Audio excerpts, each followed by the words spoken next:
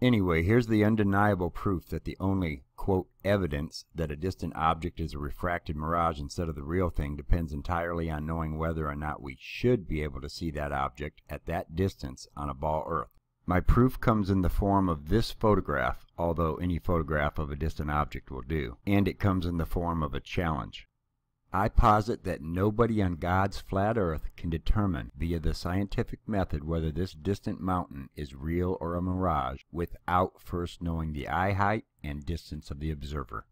Now, since I know in advance that my challenge will not be accepted, let alone satisfied, all you ball earthers who cry refraction every time we show something that should be hidden behind curvature need to accept the undeniable fact that your claims of refraction and miraging depend entirely on whether or not we should be able to see that distant object, and nothing else whatsoever.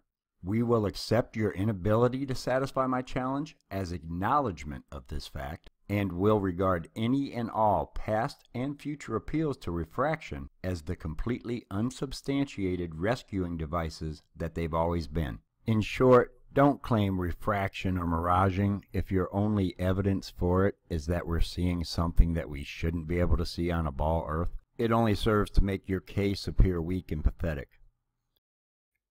Hello YouTube, this is Dazza the cameraman, and that was Mike Boll setting out his Mirage challenge. Mike will be joining me at 8 PM EDT, or 0000 hours UTC, to discuss his challenge and this image. You'll find a link to the Hangout posted in the description area below and in the first pinned comment. Thank you for watching.